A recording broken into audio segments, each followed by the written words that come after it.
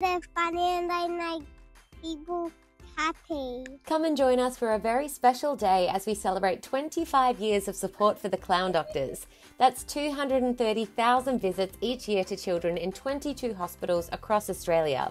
We do lots of things for the lungs, so they help us with balloons and bubbles because it's good therapy. They're usually pretty busy putting smiles on kids' faces, but we managed to catch a few of our clown doctors to find out why they do what they do. Well, I'm Dr. Silly Billy. I'm Dr. Twang, 70s Rock Legend. This is year 16 for me. Year 25. We just bring fun and light and laughter to all corners of the globe. If we're walking around and someone's getting the asthma puffer, I have my asthma puffer. And so... Sometimes I just find sound effects great. How do we get the cough out? I'm like this. It's really when you get the whole family laughing and you see the kid looking at his parents thinking, they're laughing. Things might be right. Once you start smiling, you realise it's quite infectious.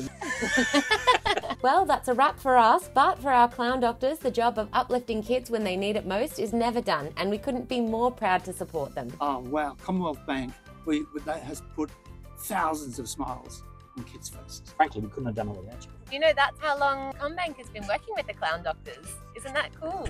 Yeah. Best job in the world.